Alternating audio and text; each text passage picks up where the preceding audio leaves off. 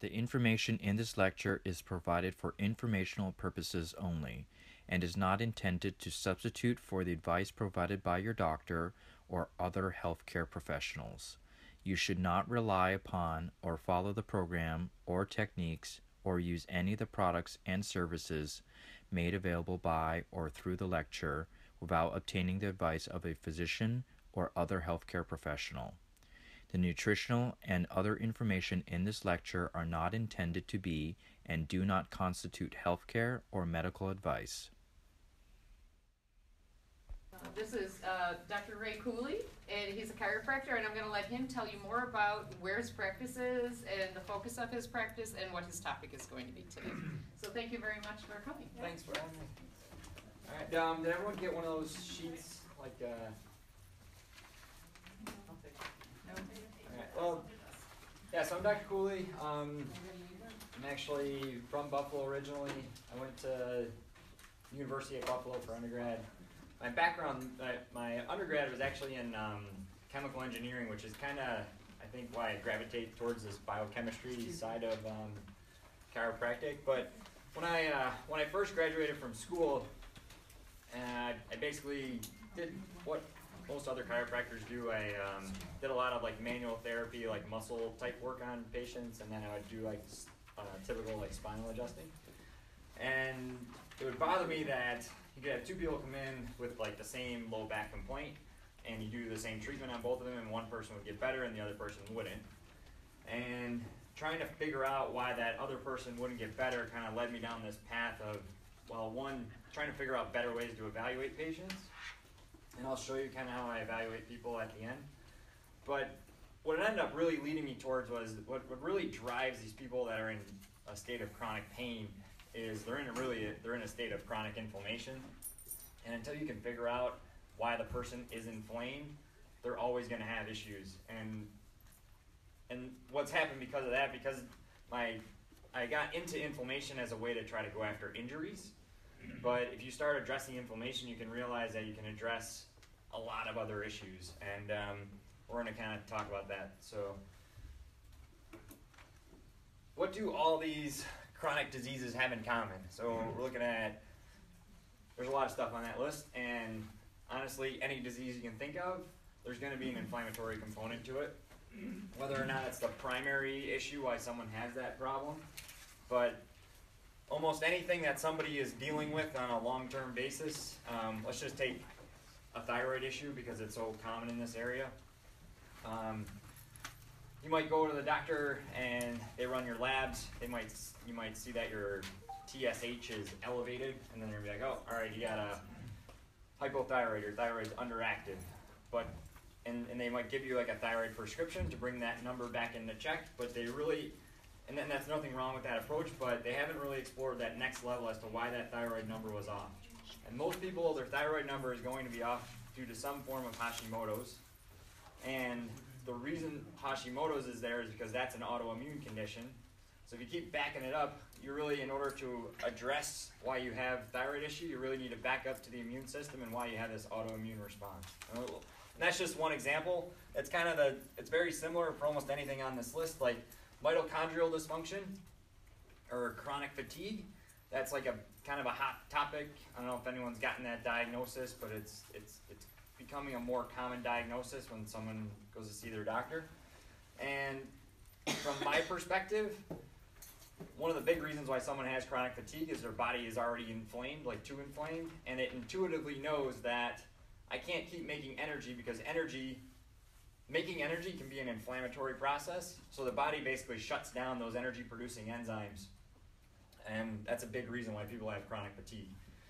But we'll keep going. If you have questions, truthfully, I actually just like you asking them during the presentation. If we get too caught up, then I might move them to the end. But if you have a question about something, just stop me because I'd rather just talk off the cuff, honestly. Go ahead. Yeah, I was going to ask you about chronic fatigue. Define that more as opposed to just being tired every day after work. Is it something more difficult? Well, I mean, it depends on the person, honestly. Like chronic fatigue patients, so fatigue is the number one complaint, most common complaint in any doctor's office.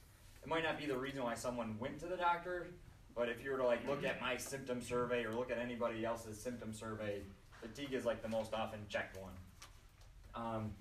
That being said, like there's definitely, it's kind of like pain. Like pain is really kind of in the eye of the beholder. Chronic fatigue is kind of in that same envelope. Like it's very similar. Like what one person thinks is being tired all the time versus some people are like, they can't get out of bed. They'll take a nap for like 8 hours. Like there's like different levels to it. So it's kind of hard to say. There's really no one definitive diagnosis for it, honestly. It's kind of The definition of what chronic fatigue is, I guess it's in the eye of whoever. yeah. I mean, that, like unfortunately, like that symptom or that, I don't really want to call it a disease, but it's basically you're labeling something. It doesn't. There's no like real concrete like definition of it. And honestly, that's kind of the way for most of those diagnoses. Yeah. You know. So, oh yeah. Concerning chronic fatigue, if after most meals that you eat, you become extremely tired Yeah. to where sometimes non-functional or just maybe you have to wait a half an hour or so. Yeah, I mean, a big reason for that, it depends on what you're eating. So, Healthy or otherwise, doesn't matter. there could be a couple reasons for that. One, if you're eating, like, the biggest reason why someone gets tired after they eat is because of the body can't handle the insulin spike that happened after they ate. But if you're eating a food that really shouldn't drive your insulin levels up, you're probably having some digestive issue that's like really, your body can't digest that food very easily. So it's diverting all its attention that way. So it basically kind of shuts you down. So that would be the biggest reason for that. But the most common reason why most people get tired after they eat, like at turkey or Thanksgiving, like everyone thinks it's like the tryptophan in the turkey, which is kind of BS. What really it is, you overate and your insulin levels are like through the roof, and that causes these mechanisms to shut down your. It increases these serotonin levels that tire you out, basically. Yeah, right. So when we're talking about inflammation, inflammation and pain get kind of used synonymously, but they are different things. Like inflammation is really, I cut my finger. What heals that wound is inflammation. So it's this chemical process that occurs in a response to tissue injury. So like a good example would be like, all right, say like a tornado came and like hit this town. The alarm going off and like sounding the authorities, that's kind of like the pain alarm, right? That's like the signal like it's sent to tell the proper authorities like, all right, you guys got to go do something or something's wrong, right? But like the cleanup crew coming in, like the tornado hits, there's all this damage. You gotta come in there and clean all that stuff up. That's kind of like what inflammation does, and it helps to like remodel things. What happens when people get stuck in this state of chronic inflammation? It's almost like the cleanup crew got called in, they did their job, but then the next day they came back again, and the next day they came back again, and you never actually reach this point of like rebuilding, or you never shut down that cleanup crew basically. So you never actually heal. So that being said, like without inflammation, we'd all be dead, and like we'd cut and we'd bleed out, or we'd get an infection and we'd never get over it. So it's not like we don't need it. We probably need it more than we don't need it actually. But the biggest thing with all those diseases is understanding that a lot of people are stuck in a state of chronic inflammation, and that's what we need to try to avoid. And that's kind of basically what we're going to be discussing today. So like that being said, like taking ibuprofen all the time is not a good answer for inflammation. Or even like an athlete that works out too hard, they might think, oh, I got to take that ibuprofen, otherwise I won't be able to get my workout in the next day. That's really not a good idea, because you actually, in order to, like when you work out, you're basically trying to stress your system so that you can like build yourself up stronger the next time. And what builds you back up is that inflammatory process. So by taking an ibuprofen and trying to shut that inflammation down, you're actually kind of like hindering your progress. You're almost better off, like if you work out too hard, like listening to your body, be like, all right, I take a break, kind of basically enhance the inflammation or like just endure it, and then you should be better off in the long run. The same thing could be said for like a chronic injury. I feel like sometimes patients get stuck in a chronic injury state because they're just pumping too many anti-inflammatories, and it kind of never allows them to heal properly.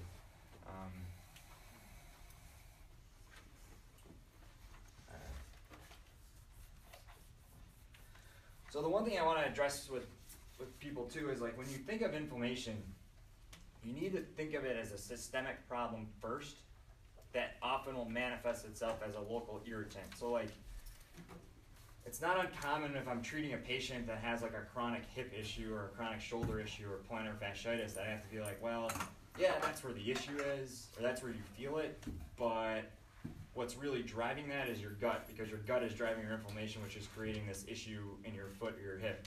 And, like, so you got to kind of think of that like, all right, if I have,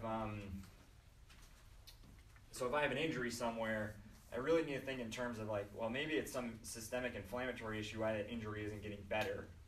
So maybe it's a digestive, maybe it's something going on that's creating that injury to like that perpetuating cycle. Does that make sense? All right. And then the other thing I think would help patients in general is if when we discussed inflammation, if we refer to it, what I really think of inflammation is chronic immune dysfunction. And if you thought of it in those terms, you'd actually have a better handle on what it really is.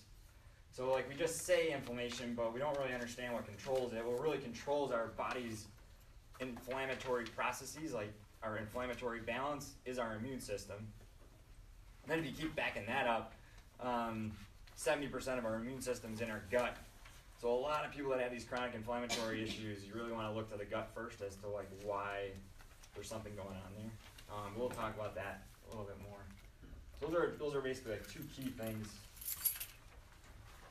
So what causes chronic inflammation? We're going to talk about each of these, well, most of them. So first off, diet, and Weston A price is definitely a good way to go to get your inflammation in check. The second thing we'll spend some time on is called dysbiosis. Free radical pathology, allergies. Well, we're going to talk about all these. I don't need to read the list, so we'll move on here. All right. What's it? Oh, there you go, right? So, like, a lot of people refer to me as like the butter guy. Like, and I don't know if anyone knows like the Buffalo Wellness Center. It's like another like not-for-profit group, but they always make fun of me because I'm always pushing butter on patients. But it is like one of the.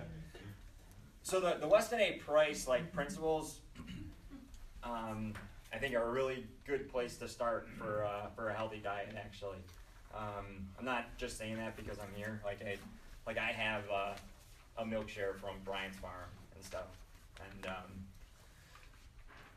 one of the biggest things that I see on patients is a lack of healthy fats in their diet, and specifically a lack of fat-soluble vitamins. Like vitamin A, which is a common fat-soluble vitamin, I would say it's in my top 5 supplements that I have to use on a regular basis. More so than even vitamin D, which part of that is because everyone's already taken vitamin D, but vitamin A and D have to be in balance, and since a lot of people are already taking vitamin A or vitamin D, vitamin A is like one of the most common supplements I have to put people on. The other biggest reason why people have vitamin A deficiencies is because vitamin A is like your protective barrier for like anything that's outside of you. So that's like skin, eyes, lungs, gut, and because so many people have gut issues, they burn through their vitamin A and it carries over. So like that's the biggest reason. Do you have a question? Oh, no. I was just yawning, sorry. Yep. What milligram do you recommend? I go kind of high on that. It depends on the person. If it's a new patient, I might get up 50,000 to 70,000 IUs, which is kind of high.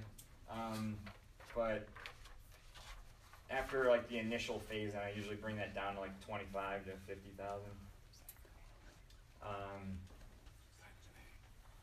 So just to get back on topic, like a big thing with Weston A price, I would say like one of their, and the leaders of the group could probably correct me on this, but I would say one of their biggest things that they push for patients is consumption of healthy fats. And what they consider healthy fats is a lot different than what your general practitioner is going to consider.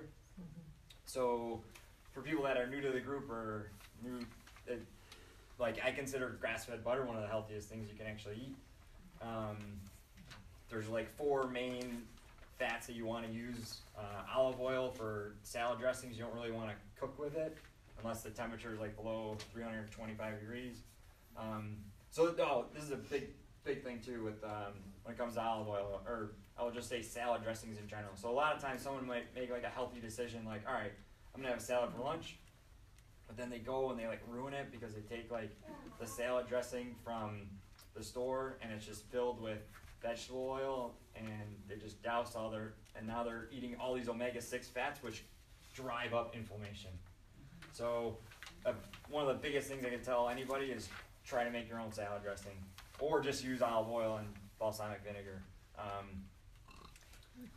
So one of the things that causes someone to need to take ibuprofen all the time is if their omega-6 to omega-3 ratio is out of whack. So this means like you have too much vegetable oil intake versus like not enough fish or fish oil intake, okay? And the other thing that combined with that really screws that up is if your insulin levels are high. So like a way somebody can set themselves up for like a pro-inflammatory diet is if they eat too much vegetable oil and too much refined carbohydrates, which will drive up insulin. So that combination together can really kind of screw up your body's fatty acid profile and make you inflamed. So it makes sense when you look at what everybody's buying and what everybody's eating, why there's so many chronic disease issues. So if you could change the fats that you eat, so many things can get better. Another way to think of what these healthy fats do in your body is they kind of like act like an amplifier. So if I have a good fatty acid profile in my system, meaning like my cells are made up of nice healthy fats, and I get like a cut, or I get like some inflammation in my muscle here, like a nice healthy inflammatory response is, all right, we're going to crank it up a little bit, heal that injury, and then we're going to crank it back down. And that's what happens when your fatty acid profile is nice and healthy. But the opposite will kind of happen if it's not. Like you'll get this like big ramp up of inflammation, and then you'll never be able to like shut that down. And that's just one of the reasons. There's a lot of other reasons, but then we got any questions on that one? I just want to ask real fast about lard. How sure that pigs don't have sweat gland and all the toxins that are in their fat. So how is it we can eat lard and it be good? Ideally it's going to be from the source. That is one issue with fat in general, is like when you're eating animal fats, the toxicity of that animal, you're kind of at risk. So that is one problem. So that's why the source of the animal can be really important. And that's where Weston A can be super beneficial, because they have sources of they have all the best like meat sources in the area and everything. Well, as long as the animal is organic, grass-fed, Yeah, it's pigs. Yeah, we're all going to get exposed to stuff. Yeah. We just want to lessen that load as much as possible. So that's why it's okay to eat lard, organic lard. Yeah. As opposed to regular. Well, yeah, I would say it's definitely better than like cooking stuff in vegetable oil for sure. Lard for pigs. It has to be organic. Yeah, ideally yes, but I don't eat organic everything. I don't know, shouldn't say that, but it's just the way it is, it's just hard to do, right? Oh, but yeah, I know. That would be, you would want to strive for that, essentially. Yeah, I'm just talking about the toxins in the pig's fat, though. That it is a concern, for sure. Yeah. So whether it's organic or not, it's still there. They'll be different. An organic pig's not going to have nearly the same But toxicity. it's considered safe to eat if it's organic. Yeah, when you're talking about toxins in general, like definitely we want to lessen our load. But the biggest thing I think with toxins is actually improving your body to excrete them. If you're smoking all the time, that's a problem, right? Or if you're, say you're like someone that works on the highway and you're breathing in all that emissions all the time, that's a problem. Like you really need to be taking some like detox supplements probably regularly. Right, yeah. But as we get to this next topic here, like dysbiosis, to me this is actually the number one reason why people have toxic issues actually. So has anyone heard of dysbiosis?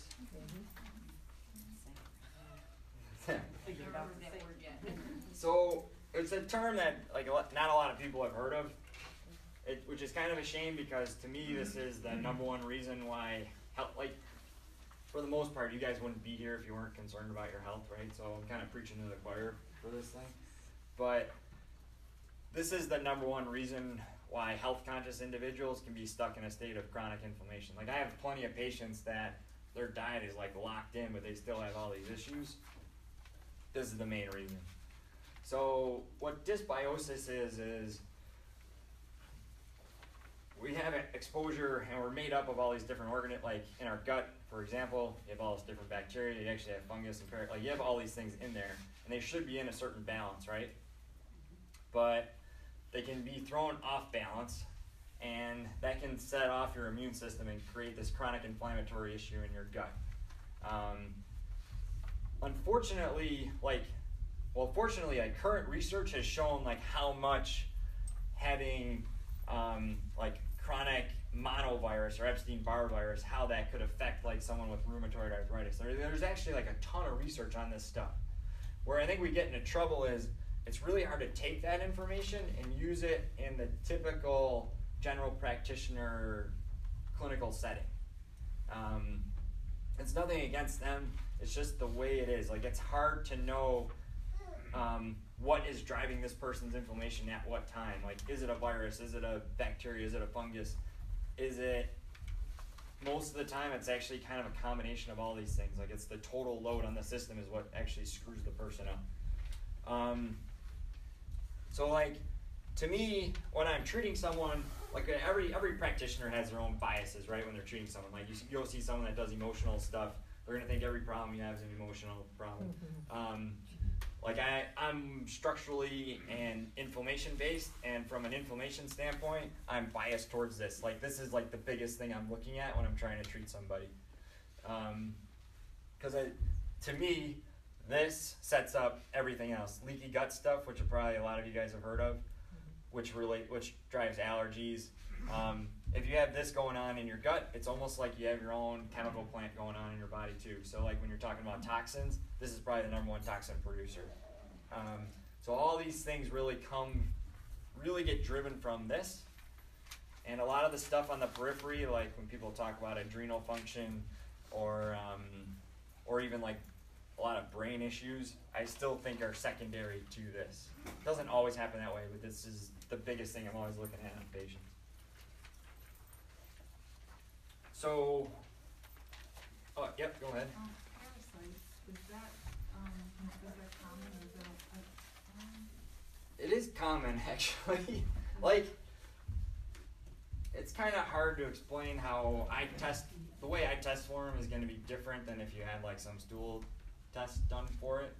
I'm kind of looking at more of a neurological response to it, and people respond to them very frequently, which I'm not really doing a good job describing it. I guess I could just say it's more common than you'd think. Not necessarily. It depends. Depends on how locked in your diet is and if you get on the right stuff at the right time, basically. It can be difficult, but not always. So the best ways to correct a dysbiosis are, a lot of times if someone has ever had a candida issue, they'll talk about you can't eat sugar because that feeds the fungus. Well, in general, a low carbohydrate diet is going to help you break that cycle of a dysbiosis. Have you guys ever heard of FODMAPs? So that's those are they're carbohydrates that people have a hard time digesting. And if your body's not digesting it, it can set up an environment for a bad bacteria to digest it. And it can make so that someone that has a small intestinal bacterial overgrowth, which is a really common thing that's getting a lot more popular as a diagnosis. A lot of times those patients are having a hard time digesting their carbohydrates, and they're kind of feeding this bacteria in their small intestine to kind of keep perpetuating this inflammatory cycle. So Is that like gluten? gluten is that, but the tough thing about FODMAPs is What you'd is have it? to really FOD? FODMAP. Is you really need to like look up a list because it can be a lot of foods that you actually think are healthy, and they're not. Well, I wouldn't say they're not healthy. They're just not good for you. Not healthy for certain people. Yeah, yeah. Like it can, and the other thing that's tough with the FODMAP stuff is like, so like broccoli is like a FODMAP, or Eggplant. like tomato. apples, right? And like apples can be a bad one. But someone might be able to tolerate apples and not be able to tolerate broccoli. It's not like you have necessarily sensitivity to all FODMAPs. It's kind of it's a hard thing to try to figure out. But Did you say that was FOB? FOD, FOD MAC? MAP. I think it stands for fructooligosaccharides, right? Yeah. So fructans, fructooligosaccharides, monosaccharides, and polyols. I think that's what it is. Yep. Got one quick question before you go too far away from it. Do you find that diabetic people are more likely to be in a SIBO or a small intestinal overgrowth thing in your practice? I will say that for sure. If someone has a blood sugar issue, we'll just classify diabetic in that, and they're doing the right stuff diet-wise. I'd be willing to bet money that there's a large intestine, colon, gut issue going on driving those blood sugar imbalances for sure. Like that. If you do the obvious things to fix it and it's still not going away, there's probably some gut issue driving it. So sometimes correcting a dysbiosis is like super easy, and other times it isn't. It depends on, like sometimes if you have a mold issue in your house, it'll kind of like make you susceptible to a fungus problem. And like even though you're taking the things that kind of correct the fungus issue, you never really, you kind of keep re-exposing yourself, and you kind of like keep reinfecting yourself type of thing. Or sometimes like the water source can be bad, or like sometimes they have to treat like the partner of the patient in order for them to really get better, which might seem kind of crazy, but so yeah, some of my like most chronic patients, they didn't really get like way better until I treated their significant other.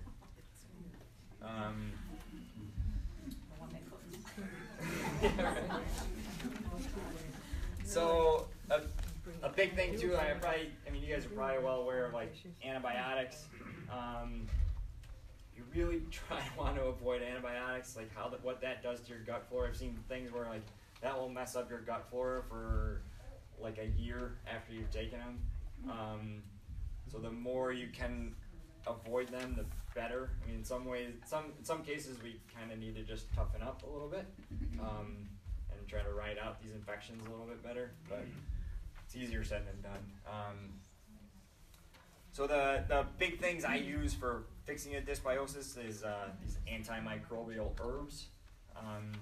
So I use noni. I mean, I have like 30 of them that I use, but in general, those are probably the 3 main ones that I use.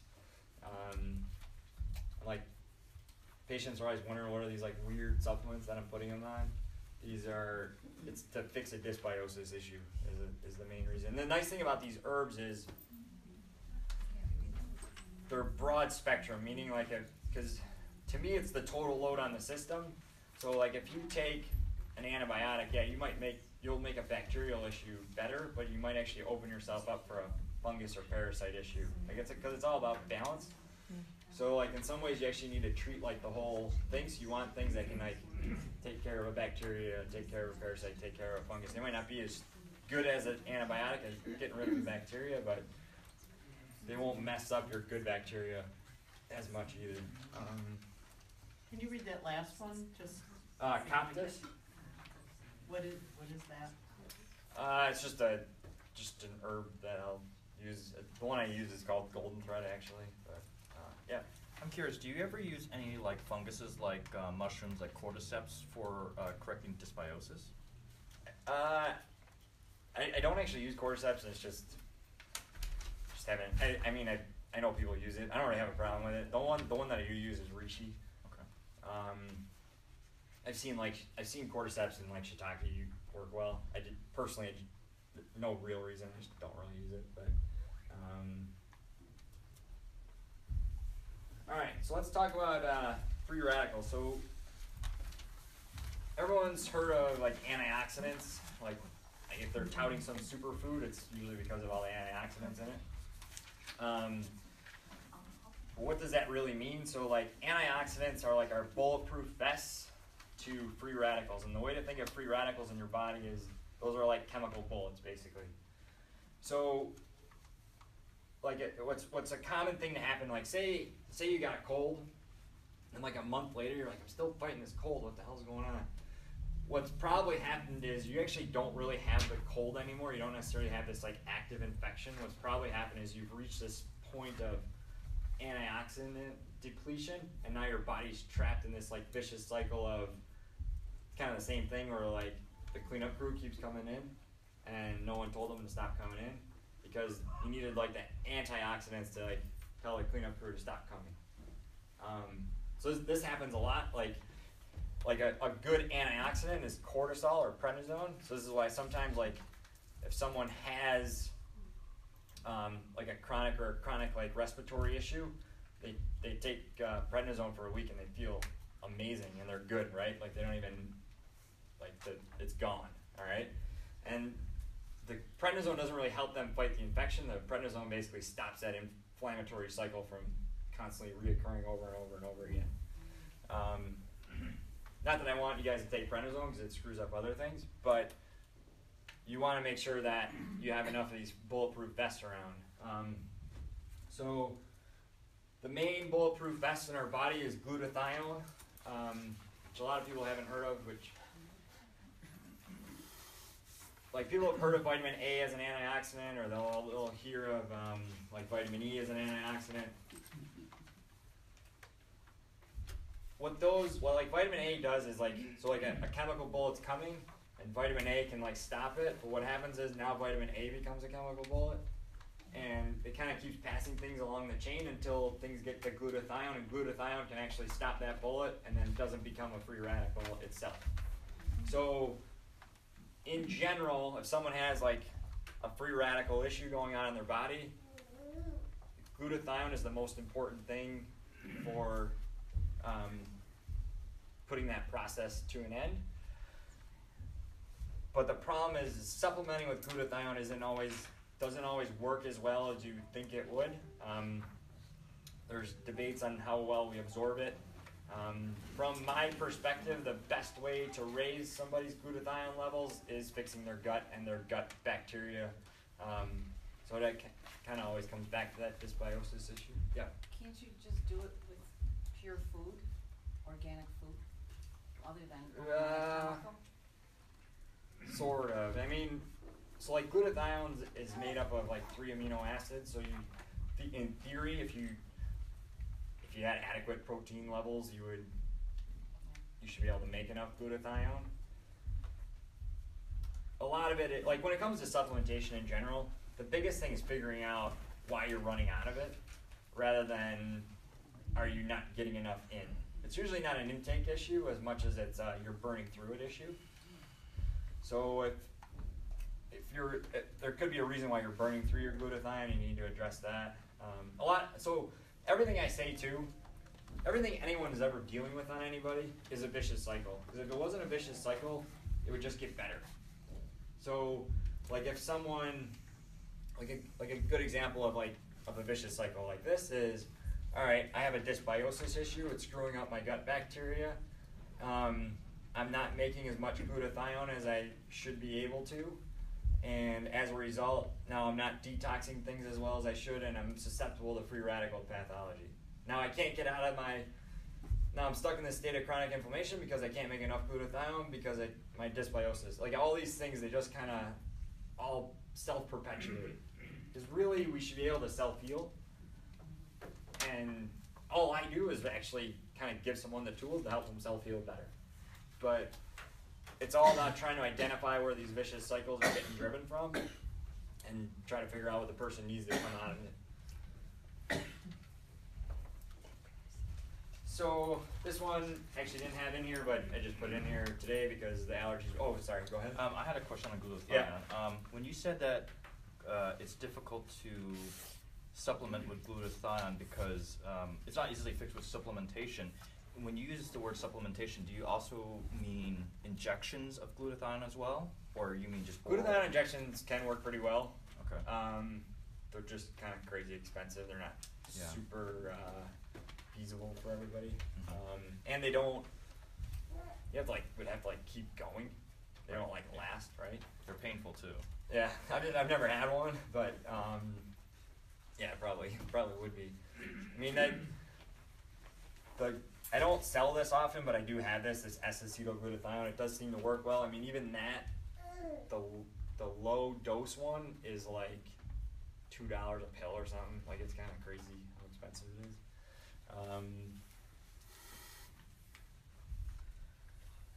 All right, so allergies. The other thing I should say though is I still think if you don't fix that gut dysbiosis, the person's gonna need glutathione forever.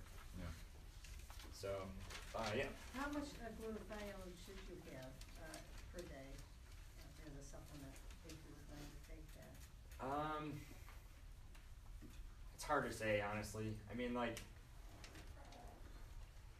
probably would depend on the form, but just from that form that I have, which is different than the one that you guys have, I would say between 100 to 300 milligrams, which is probably, I think, less than the one you guys have, but it kind of depends, honestly.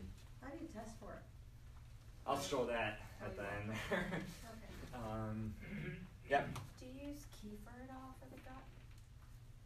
I don't really sell it as a supplement, but I'm as far as fermented foods and stuff, I think that's a good thing to do. Myself personally, I don't use a lot of kefir, but I don't have a problem with it, or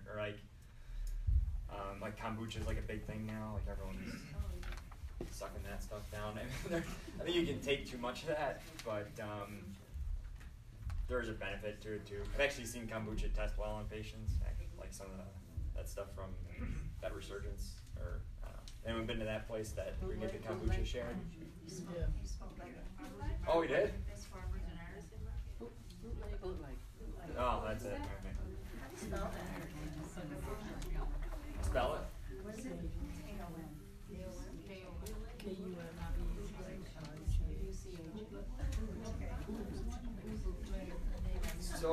So allergies, pollen is crazy right now. So a lot of people, when you're talking about allergies, they think, oh, it's just it's a really bad season, but sometimes you really need to look at your own health as to why the season is worse for you that year than as opposed to the other years. Allergies are just another example of an immune dysfunction, honestly. It's an overactive immune system. Now, if you have food allergies, that's typically going to be driven from a leaky gut scenario, which again brings us back to dysbiosis. But another big reason for allergy issues is, say you have seasonal allergies, right now, is if your adrenal glands are getting, you're really run down, then your allergy symptoms are going to be worse. This is why, if someone's allergies are really bad and they take a steroid, their symptoms will get way better. But you want your body's own steroids to be able to shut down that allergy response, and that's where adrenal function comes in. And we'll talk a little bit about that. Am I going too fast? You guys all right? No. All right. So stress. Stress is kind of at the root of any issue too, or I shouldn't say at the roots. I've said that a couple times. There's multiple roots. I should say that.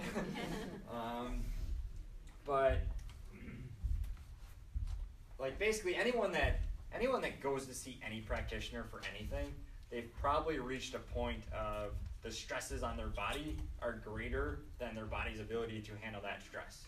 So I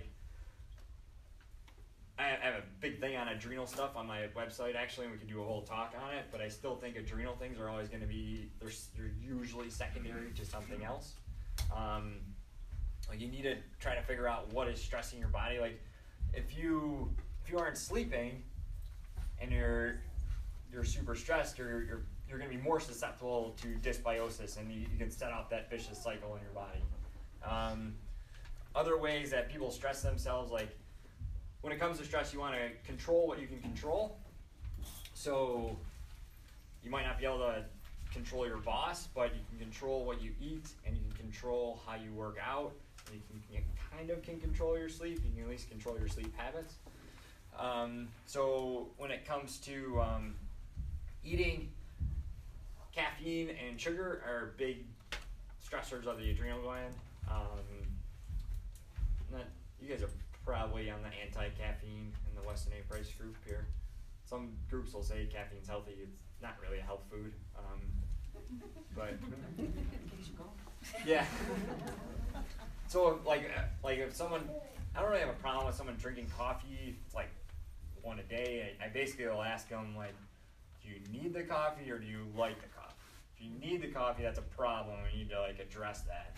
If you like it and you're only having 1 cup a day, that's not a big deal. But it's when you start getting up there and really, I don't know, multiple cups a day and you really need it to get through the day, now you've reached, there's something wrong. You need to figure that out.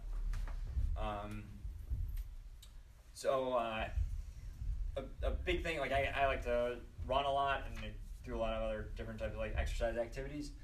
People a lot of times are kind of their own worst enemy when it comes to exercise. Exercise should be a good stress on your system. It should make you like a better, more adaptable human being. But people kind of kick their ass exercising, like they just go too hard all the time. A lot of it just has to do with like our physical culture, like the way things are. If you're, honestly, I could do a whole talk on like exercise habits, but one way to look at it is if your life is super stressful, your boss breathing on your neck, you feel like you're having these like sugar crashes throughout the day, exercise can be helpful if it's easy. Like you shouldn't be like, at that moment in your life, you really shouldn't be going like all out exercise-wise. Like a good thing would be like you finished your workout and you can be like, oh, I could probably do that one again if I had to, type of thing. Like that'd be like a good like gauge for you.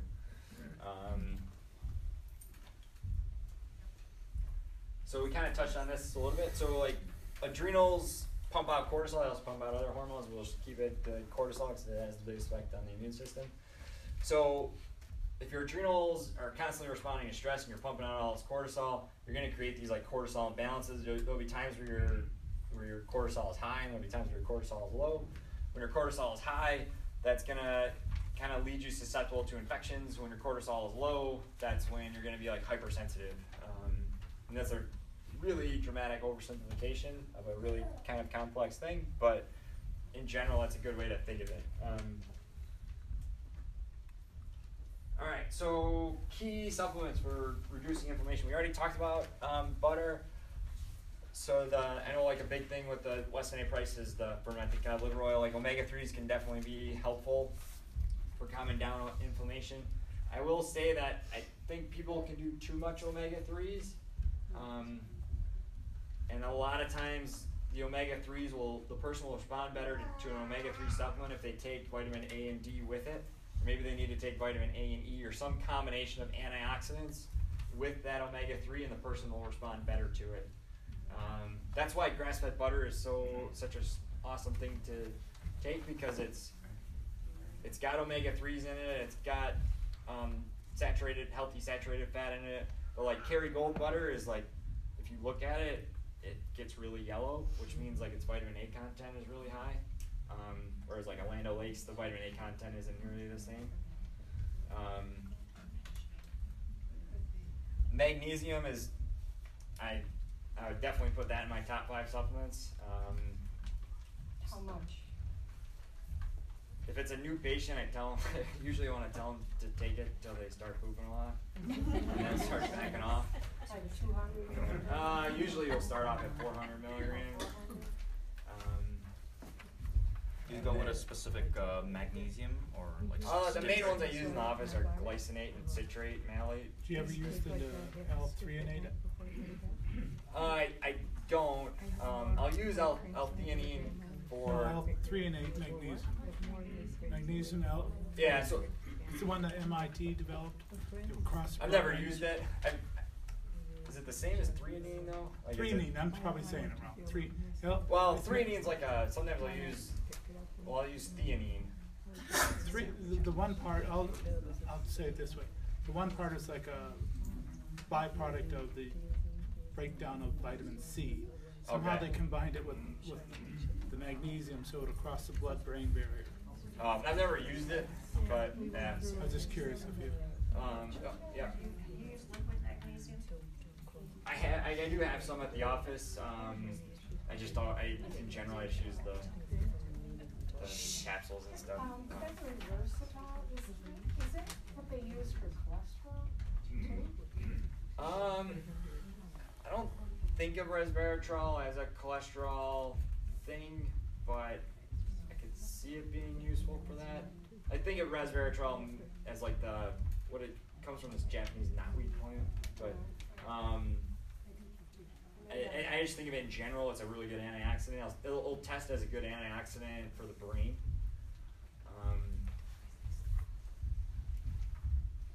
That OPC, that's like a grapeseed extract.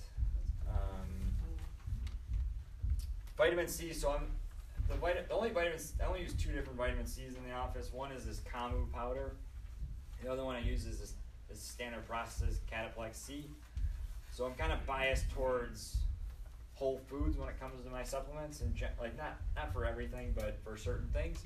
And what I mean by that is like there's vitamin C, which is like what they refer to as ascorbic acid. And then there's like the vitamin C complex, which is kind of like what you would get in a whole food. So like there's other parts of the vitamin C complex, like bioflavonoids and these like P factors and things like that. And nature's already done the work for us as far as making a vitamin C supplement that already has things in this nice balanced ratio. And then when we take too much ascorbic acid, I feel like it actually throws off that natural ratio of those other factors, if that makes sense. So like, I'd much rather give someone like a whole food source of like a natural food source that's just high in vitamin C, as opposed to like this high ascorbic acid dose. Same thing holds true for like vitamin E. And I guess I kind of don't obey my rules with vitamin A, but I'm always pushing the butter. It's kind of one way or the other. Can I ask you something? Yeah. You keep talking about butter. How much butter do you consume a day, and how do you get it? Try to shoot for at least a tablespoon a day. So just like toast or vegetables? I like to put it on a Kind bar. Honestly. I just take it and I put it on there. No, not a candy bar, one of those Kind bars. Like those almond bars or whatever. So like, yeah, I just slap it on there. If people see me, they think I'm like disgusting, but I just put it on there. Yeah, I mean the best way to, for most patients, the best way to get in your diet is like steam some broccoli or something for dinner. Load it on there. Don't be afraid. Don't be afraid. Yeah, right. I'm not against it. It's just the source would matter. I mean, it's kind of like what she was talking about with the pork, and that is an issue with animal fat foods, is the toxicity, like where the pig came from. So in some ways, you're almost going to be, if the food source isn't that good, you're almost going to be better off almost leaning more towards like the lean meat. But if the animal source is good, then eat the whole as much as you can. I wish I knew more about cooking or organ meats and stuff like that. I should come to these meetings more. But, No, it's pretty true that when you're talking grass-fed, most of the fats in most commercially raised food are getting heavy metals and stuff from the pesticides, Yeah. and it's stored in the fat more predominantly. Yeah. So that's why you're really wanting grass-fed, so you're not getting the heavy metals and the toxicity from the chemicals, because that's where it's predominantly stored. Yeah, that's where it's gonna store. You know, I mean, as a side note, like, I almost feel certain patients that have obesity issues, I almost feel like their body won't let them, and they're doing all the right stuff, it's almost like their body won't let them lose the weight until they improve their detox pathways, and then they can start dropping weight. Like well, weight's a complex topic, but sometimes there's just reasons why someone won't drop weight, and another person can drop it like that. Yeah, I'm curious about the grass-fed butter. Is it possible to eat too much? Because, like, for example, the Kerrygold butter, I just cut a block, like a quarter of it with each meal. So would you say that that's like too much? Because it sounds like everybody's pushing that, but that sounds like a lot. No. It just depends on the person, honestly. I mean, there are people who are cholesterol hyper responders, meaning like their cholesterol profile, they eat a lot of butter, it's not gonna look that good. I don't know, you can overdo anything. I would just disclaim it with that. But without really checking it out, or it'd be hard to say. Yeah. So my son, we got a cholesterol profile done on him because my husband had a heart attack 2 years ago, and he's 11. But I can still put butter on his, even though his cholesterol is supposedly high. Yeah, I mean, I wouldn't be worried about him. I don't know, I definitely wouldn't be putting him on a statin medication or anything. No. For sure. But we're supposed to be cutting down on fat, but Grab some brochures before you go Yeah, to I the mean, Weston Price Foundation, and we have a website that you could read until the cows come home. There are article after article, and there's a lot of really good articles about cholesterol, written by doctors and people with PhDs on there. So very scientific articles that you could read on the Weston A. Price Foundation's website. Like, I would agree with that. A lot of my, so like I have an article on my website about saturated fat, cholesterol, and heart disease, and a lot of my thoughts on that topic are kind of driven by Chris Masterjohn, which is like the main contributor to the Weston A. Price group. So I mean, an 11-year-old, I wouldn't really be. I mean, I would have to see something crazy on his blood work, like some major thing wrong, like some where I'd be worried about a heart attack. Check out all his full balance, Yeah, I mean, it would have to be really messed up, like 600 milligrams or something cholesterol level. Like it would have to be like crazy. As long as he doesn't have a genetic thing with. Yeah, like familial. But a lot of times they wouldn't. A kid wouldn't even make it to that age if they had that issue. Kids need fat for a healthy nervous system, healthy brain development. So, and they needed to absorb those fat-soluble vitamins. You need to use some saturated fat, make your fat-soluble vitamins. So, but there's great articles on the Weston A. Price Foundation's website about fat and cholesterol and Yeah, that's my main. Well, we can have someone come up. I can kind of show you how my treatment works. The last thing that on my slide that I have is just movement as an anti-inflammatory. So like exercise can be pro-inflammatory and it can be anti-inflammatory. Like one way to think of movement as an anti-inflammatory is like if I stub my toe, and every morning I woke up and I stubbed my toe again, I'm gonna kind of like set off this pain signal, which can keep setting off that inflammatory process like over and over and over again. One way that we break the inflammatory cycle is by blocking that pain signal. And one way to block the pain signal is through movement. Like if I hit my finger with a hammer, I'm gonna shake my hand because it'll stimulate these other nerves that will get to my brain faster than the pain nerves. So one thing that people don't do enough is take their body through ranges of motion, take all their joints through range of motion. This is something that I'm really big on as far as like natural movement type workshops. So I have a MoveNat certification, which basically what I do is I do a lot of like toddler type exercises. So like if you want to have strong shoulders and strong upper extremities, you want to hang. If you want to have a strong core, you should crawl. If you want to have strong legs, you should squat. And it's about as simple as you can make exercise for anybody. But if you have any questions about that, I could talk to you about that afterwards too. But do you have a question? Or, oh, okay. So I'll get into kind of like if people want to see how like my treatment works or if they got specific questions. Anyone that came to the seminar, if you're interested in my treatment approach, you get $25 off your initial visit. I will just say, like in general, when I'm treating patients, inflammation that's the biggest thing I'm trying to address on anybody, because I still think it's the biggest thing that sets off all these other issues. So like if you have chronic fatigue, you need to get inflammation under control first. I almost think like a lot of people's thyroid issues get driven from that too. Like a lot of people get this hypothyroid diagnosis, but it's because the body is inherently shutting that down because it knows it can't handle the inflammatory load of energy production. That's kind of my own personal theory. I don't really have a lot of like research study to back it up, but that's like my own thought process.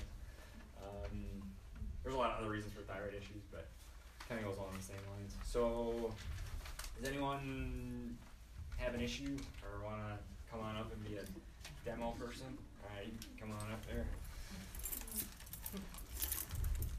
What are you doing? Cracking backs or? No, we're amputating today. All right, so when it comes to inflammation, like there's a lot of different ways to try to figure out what's causing it on somebody, right? So you can have a lab test done.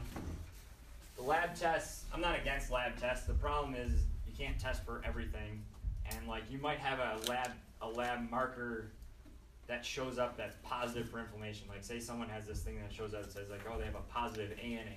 Now they're thinking there's some autoimmune issue. But that's all it does is tell you that there's a problem. It doesn't really tell you what the problem is or how to fix it. So not that this is the only way to do things, but this is how I do it. So do you have any pain anywhere? Yes, a lot actually right here. I'm actually trying to see a doc actually right here. Okay. And your joints. And also in my joints, so I have joint pain for some reason. I don't know why. I just got blood work done and I have no idea what it is. Okay. The doctor doesn't know. So if you kick your shoes off. All right. If you go on your back. Okay. Head there. Yeah. All right. So when I'm treating someone, like it's nice when I have a patient that has a specific complaint, like it hurts right here. It's not always the case. Like I might have a patient where it's like I'm just tired all the time, and it's kind of hard to. You can find stuff wrong with them, but it's just a little bit more complicated than like, oh, I have pain in this shoulder. So it's kind of nice that he's got that. So. So everything, majority of my treatment is based off of muscle testing. And muscle testing, you guys might have, like, you guys had my friend Luke here, Dr. Luke. So he's a friend of mine. We do similar stuff, but it's also very different too. But like if I need to get work done, I go see him and we kind of work on each other. But so to me, what muscle testing is it's a reflection of how your nervous system is firing. All right. So I'm just going to show you guys a muscle test on his arm. So if he locks this elbow right there, I want you to push towards me. All right, so that's a good strong muscle there, okay? If he bends this knee, brings that arm up again, push towards him, okay? That shuts that muscle off, okay? Wow. Normal, all right? The reason why that's normal is when this leg comes up and it hits the table, it actually simulates a gait position. In this case, it makes his right leg the push-off leg. So if my right leg's the push-off leg, my right arm comes forward, my left arm goes back. So a muscle that brings the arm forward will shut off, okay? The big takeaways from that are, one, to just see how, for him to feel how it turns on and off. But the reason why it turns on and off is because it's the nervous system that controls how these muscles fire, okay? So now what I want to do is, because he's got this pain in his shoulder, I should be able to find some imbalance in that area, that just to kind of show you that there's something wrong there. All right, so you go on your stomach. All right, now pop this down here. All right, just relax. All right, bring this arm up. All right, there. Keep that there. Push back. Good. Now we're gonna come back further, so we're kind of rolling back this way. That's good. Push back. That's good. Bring your arm. Lock your elbow. Okay. Right there. Go towards the ceiling. Okay, let that go. So there's a weakness there on that shoulder.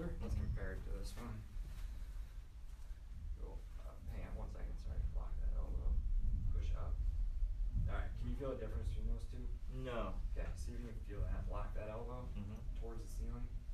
Like that one locks. Okay. Turn this here. Hang on one second. Turn the knee like that. Good. Push up. Like that one, I barely have to push. I can push it down. Okay. So that's just showing you an imbalance. So in the first thing showing up on him, as far as like a neurological imbalance, is this muscle that goes from his shoulder blade to his spine on the right is shut off, okay? And on the left, it's not, all right? That's all that means. And what's creating that is the nervous system is creating that, okay? So now I'm going to try to figure out what I have to do to normalize that signal, all right? Let me come back here. Lock that. Okay. Push up. Okay, let go. Push up. Push up. All right. Push up.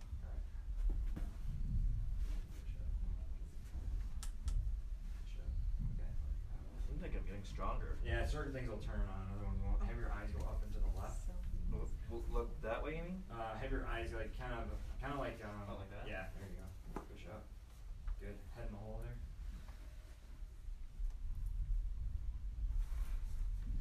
Push up. Okay. There you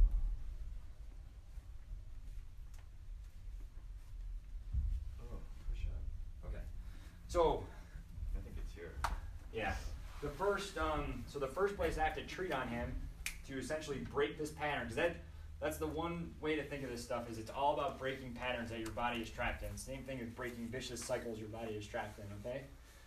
So, and that's how you can look at these imbalances. It's the nervous system is creating this pattern that his body is trapped in, and we need to figure out what we need to do to break that pattern, all right?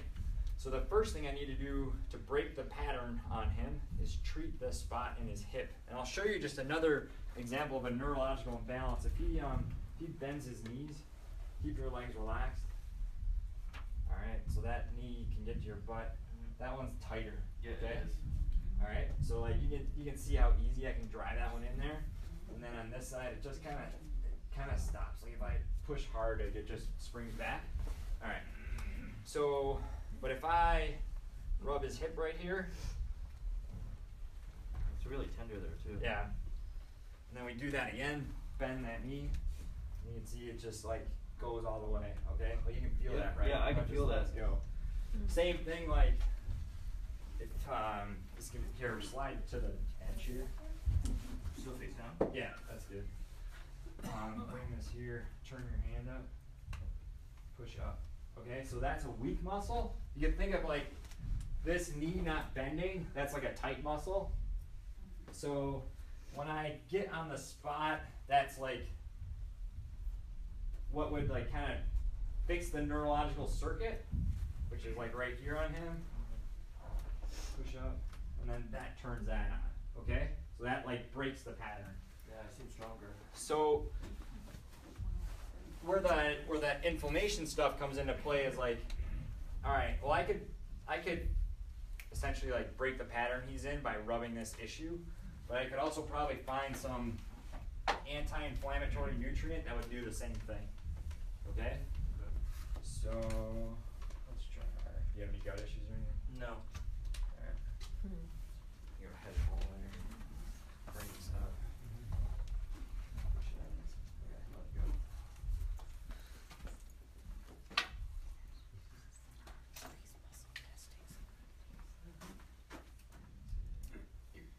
Push it in. Good. Alright. So same type of thing here. If we bend these knees, like that one gets to his butt, that one's the tighter one, okay? I take this, we'll just place that right there in your hand. Bring those legs down again, bend those knees, and then it just lets go, okay? Oh wow. I know. It's so funny. That was that cactus herb, golden thread. Is it because I'm holding it, or is it because Well, the magnet helps to amplify it too. So like I used to only have people taste things because that made the most sense to me neurologically, like how their nervous system would respond to something. But the magnet really does amplify like the chemical energetic signal of the substance, and his body picks it up, and it just lets that leg go. There's a lot more to the treatment than that, but that's kind of how I try to figure things out on Can I ask you a patients. question then? You know how they always have, you can buy those magnets? Yeah. What's the deal with that? Yeah, I don't know. I'm just throwing it in the other. Yeah, that's a totally different thing. But yeah, I mean, so what happens then too is like, all right, so now I'm going to treat this spot on you. Mm-hmm. And this is why, in general, treatments can be kind of frustrating. Like, you walk out of someone's office and then your body just goes right back to what it was. And that's because you'll see, like, I'm going to treat this spot, and there's a good chance that that shoulder muscle will turn on, but then there's going to be a new place I have to go. And it's because the nervous system's constantly adapting. So, like, it doesn't, the nervous system's not static. So everything that I do to him that treats his nervous system,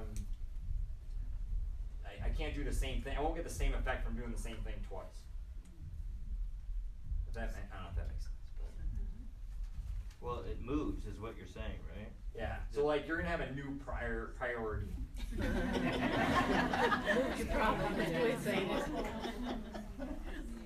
How long does it usually take for it to finally? Depends on the situation. Like a new patient, it's like 90 minutes. Yeah. But I mean, the bigger issue. I mean, it'd be sweet if I could fix everybody in one visit. Yeah. It's just there's things in your life that will cause the pattern to come back. Even though you're taking the right stuff, like there's just certain things, like if you have like a chronic Lyme infection, that's one of the more difficult things to treat.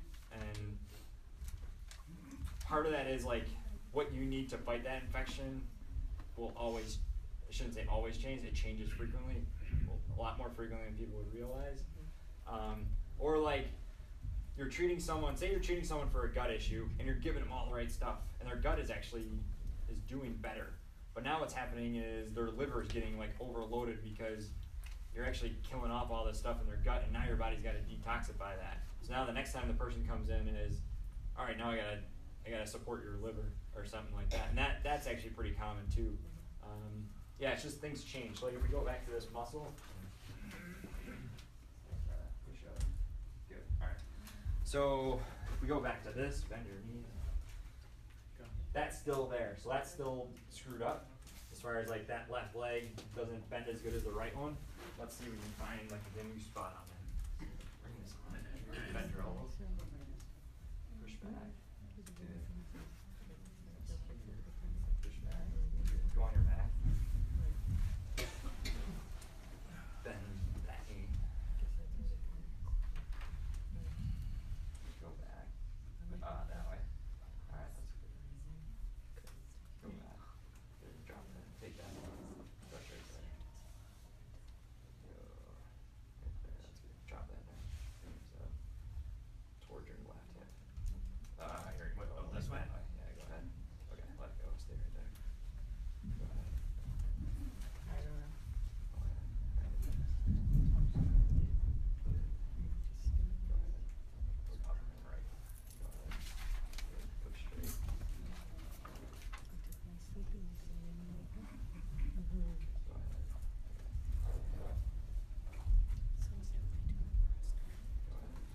Alright, you go on your stomach again. So we moved on him. The initial weakness he had was over here, like when I tested his arm, going this way, push up. Okay? But now when I test his arm in a slightly different position, hold right there, push up.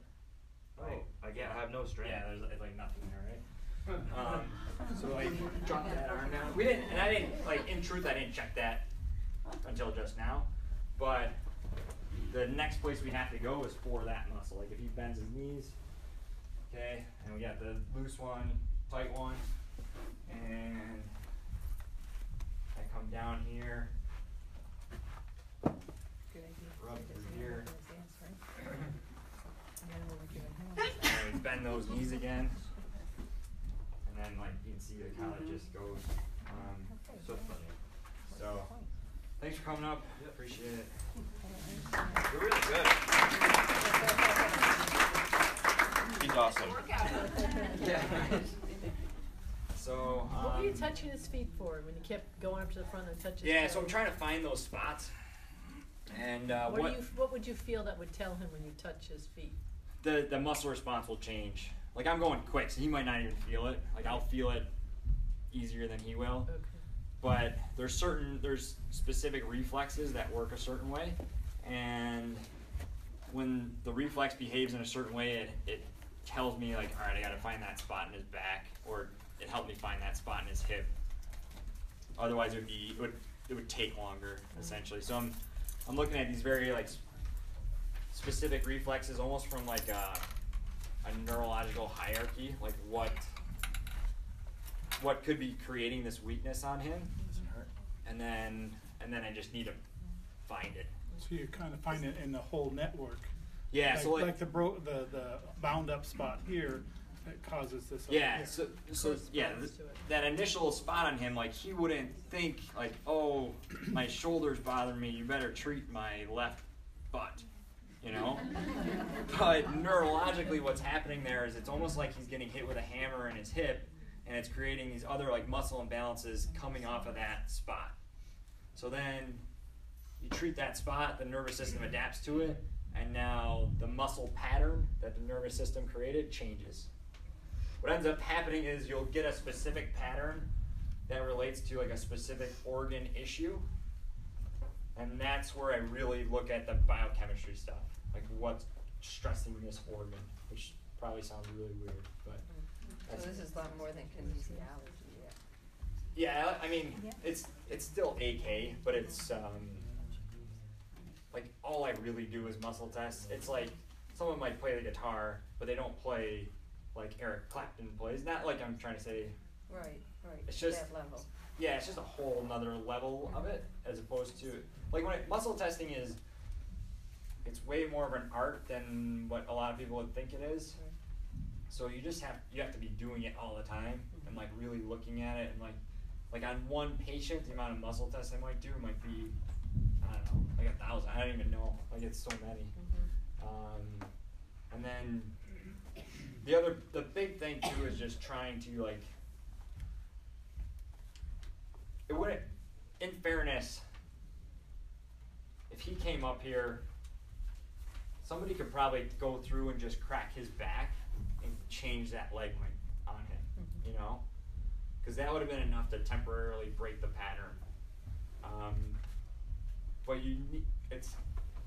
the real success is in how much you can dig on a person and pull out these issues that are really hard to find. And that takes time, honestly. That's why like when I see like an initial visit's like 90 minutes, because you're trying to get through as much stuff as you can and just constantly dig for these problems. Because that is the hardest part, is like you're just not with someone 24 hours a day, and you're trying to do the best you can to find out where they're getting screwed up. Isn't it like layers you have to deal Yeah, with? essentially, yeah. I mean, everyone talks about that. This is my way of doing it, you know. How much do you charge? Initial visit is 150, and then so it'd be 125 for you guys. And then after that visit? Then it's 75. Do you take insurance? I don't take insurance. I can take an HSA or a flex spending account. You can submit to insurance or if someone was in like a car accident, they could submit that. Does it work usually? Car accident, definitely. The thing that's tough is like my wife, with my wife's job, like she can get like pretty good insurance through her health plan, and like through like independent health, and the copay for a chiropractor through independent health is like $40. Right. Yeah, I mean it depends on me. But this is like the Cadillac plan at her work, right? And if I went to a chiropractor and they saw that, I'd pay them $40. They'd actually have to literally pay me back $13 because that's all independent health is gonna pay. Like it's crazy. Yeah, I know. But I don't want to get into all that stuff. When you worked on him, is it always the opposite side? Like No, not always. Oh. Yeah, I mean, if I like kept treating him, I might reach a point where the right leg actually became the tight one. Like the neurological balance, almost, it will flip. You don't really, honestly, you don't really know, but it happens a lot actually. So basically, the whole nerve tree fires. Yeah. Whenever you do something, you have a muscle thing. Yeah. But just one, it's just like a backup or You're trying to basically fix that neurological circuit. So like whatever blew the circuit breaker or blew the fuse box, you're trying to find that spot. And truthfully, there's a lot of different ways to fix the fuse box, but I do it this way because I think it's the best way to look at everything that could be setting off the fuse box, basically. Yeah. I just wonder, how effective is this on autoimmune, like people with MS or other? It can be effective for sure. Because like MS for example, to me is still not a really good diagnosis of what's going on, right? Like it's still like kind of renaming the symptom or renaming what you're finding on an MRI image. You still haven't really dug for what's creating that inflammatory response. This is a way to look at that and try to identify what's causing that, you know? So it's tough. I mean, I can't fix everything. It's just it's a treatment approach that is neglected, I guess you could say. Like that dysbiosis thing, which is like the most important thing to me, there's just not a good way to do that in a typical clinical setting, and it just isn't getting addressed, and I think it's the most screwed up thing on every patient. Can the dysbiosis cause his pain? Yeah, for sure. Because especially the one thing I tested on him was like a good herb for that. You treat it the way you treated him now. Yeah. Or that's how I try to figure it out. Yeah, for sure. You should treat and also physically. Yeah.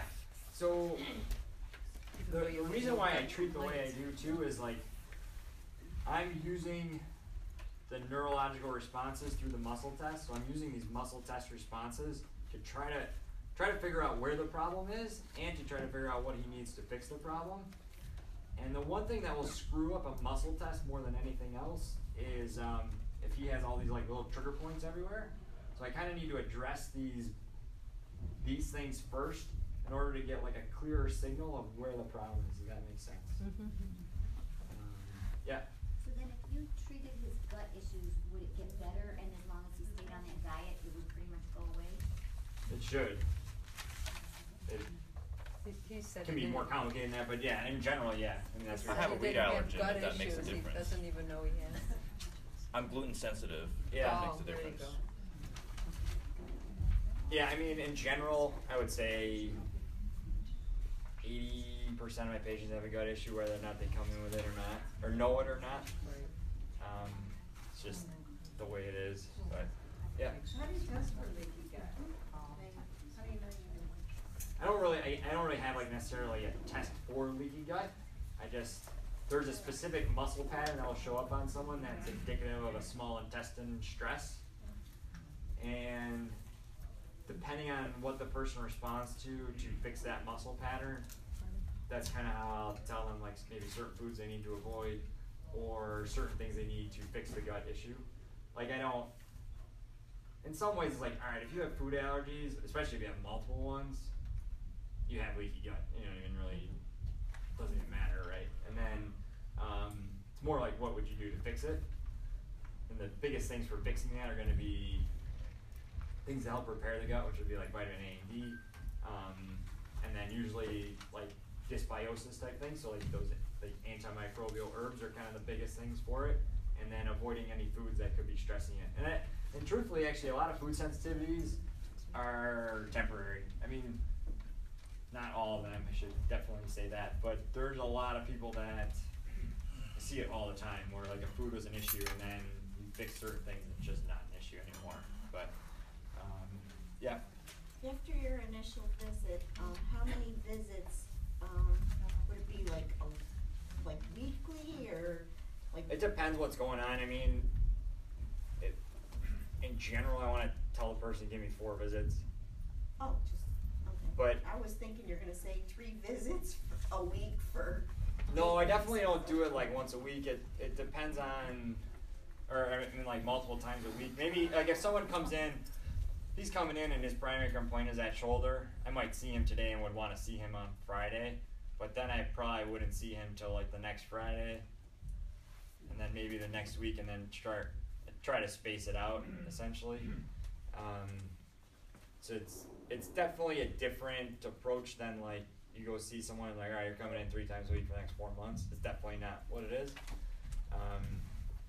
So that, yeah, that answers your question. Just out of curiosity in general, like someone was in a motor vehicle accident, you know, like say they hurt their neck, their back, and they had a concussion.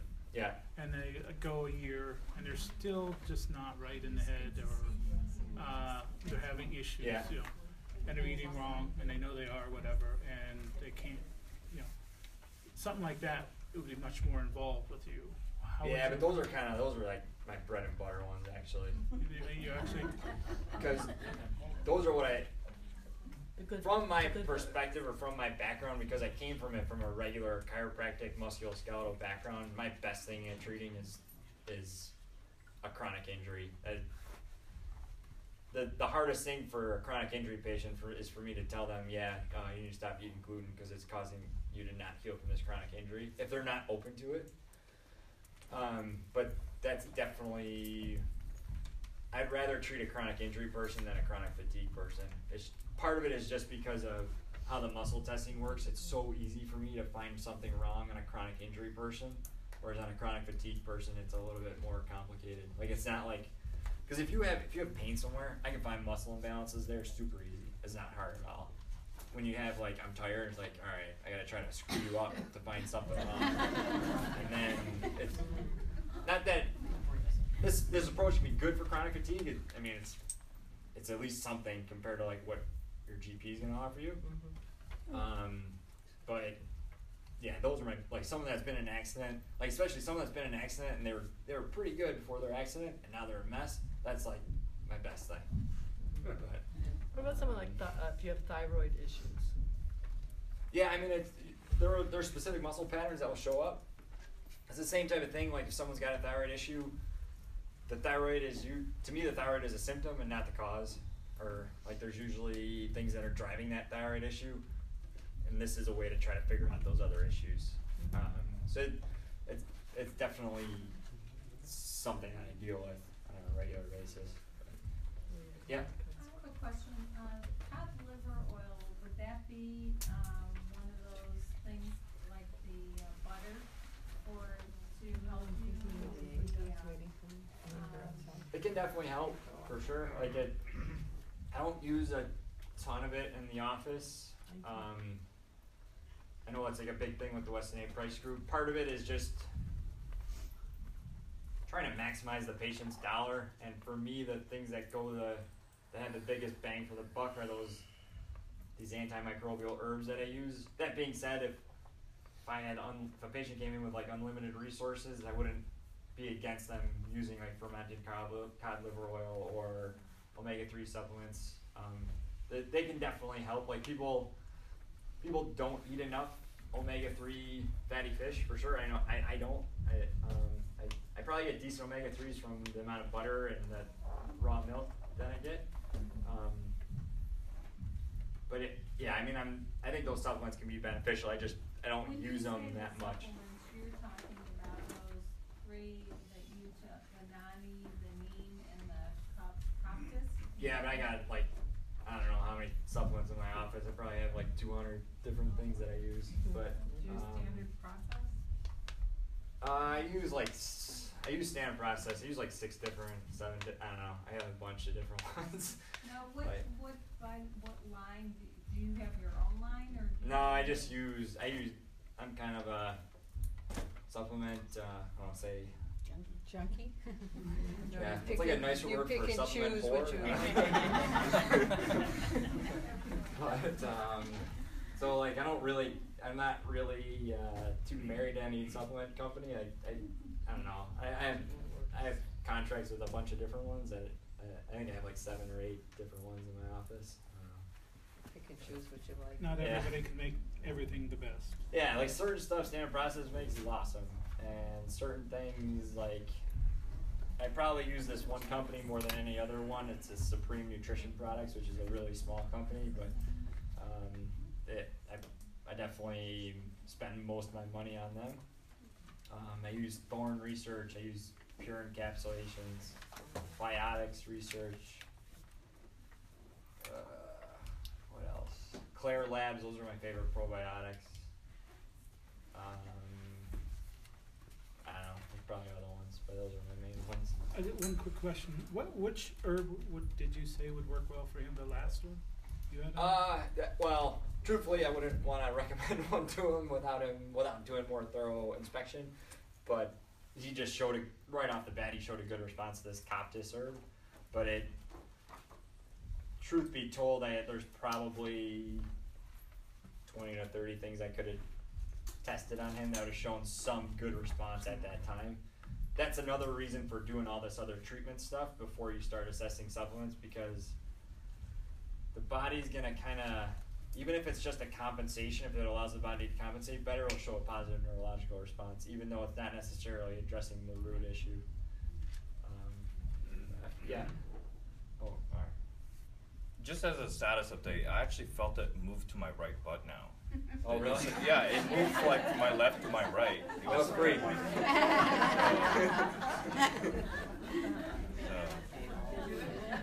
Change the pattern. Yeah. Blood work, blood tests come into play with your practice, and do you have people take home like from their first visit, like a lengthy questionnaire to get an idea of their diet, their lifestyle, what have you? The intake form is pretty long. As far as like on the initial visit, I'm hoping to get that information on the diet and stuff. And the nice thing about most of the people that are here is the diet hopefully is going to be pretty locked in, or better than 95% of the population, or probably more than that. Is it helpful if someone brings blood work that they already Oh, have yeah, done? I mean, I'm not against blood work. I would do more blood work stuff. It's a pain in the ass in New York State for chiros to order blood work. You said it. So I'm definitely not against it. The more information I have, the better. That being said, I even from the functional lab perspective, where all these new fancy blood tests and stuff, I still don't think they can get some of the results that I can get in the amount of time, just because when you're working off of blood work all the time, you're always going to be kind of behind the eight ball, because it's like, all right, we got your blood work, try this stuff, and now we're going to check your blood work again in a couple months, and we'll see if it worked. And if it didn't work, we're going to try this other stuff. And it's a way longer, slower process than these neurological responses that you can see happen like instantly. But all right. Well, thanks for. Oh, yeah. Go ahead. What is metal chelation? What about it? What is it? I mean, it's basically a way to like. Are you talking about like IV or? I don't know. Did I write it on the thing? Yeah. That one of the slides. You listed on one of your slides. Oh, all right. So like heavy metals are an issue for patients. I don't do like metal chelation therapy per se. Like there is someone locally that does that. But I do treat heavy metal toxicity on patients, and I do it more through like improving detox pathways and giving like heavy metal excreting substances. So I don't really do like the chelation therapy that they do. But there is someone locally that does it. She's good though. You guys know Dr. Jennings? She'd be a good one for to put on the list. Where is she located? She's in East Aurora. Or no, not yet. She's Cardia Health. You guys heard of that? Cardia Health. She's gonna be moving to East Aurora. I don't think she's there yet. What's her first name? Jennifer. Jennifer Jennings? Yeah. Okay. She took over Dr. Barnes's practice. Do you recommend any reading for somebody who might be wanting to come to you to get a little more background about your process? Yeah, I mean, I think I have a decent amount of stuff on my website. Do you have any books? no books, but Too busy. I feel like I have a decent amount of information on there. I mean, the other thing too, I should have said this. If you want to just see how this treatment works for you, if you're not sure about it, I can do like a free 15-minute consult too. That's honestly the best way, because sometimes it's hard to believe like what the muscle test is doing until you actually feel it. So that's something that I offer to patients too. Just 'cause, honestly, it's better for me if they come in knowing what they're getting into, rather than like, what the hell are you doing? Thought you were gonna crack my back, and I'm like, no. So like I do some like typical adjustments, like chiropractic adjustments, but it's definitely more secondary to other things that I do. Because mainly, to me, the same thing, part of it's just my philosophy on why those adjustments are needed. The adjustment, to me, is a symptom of muscle imbalances. The muscle imbalances are a symptom of nervous system imbalances. The nervous system imbalances are a symptom of everything. There's everything going on with you. So if you can balance out the nervous system, all that other stuff will get better. Still sometimes need to adjust something, but it's oftentimes is you can fix the need for it. Now, like if somebody's taking like prolotherapy with the needles and stuff, Yeah. will that No. interfere with you? What you No, do? not right now. That'd be fine. All right. Well, thanks for having me, guys.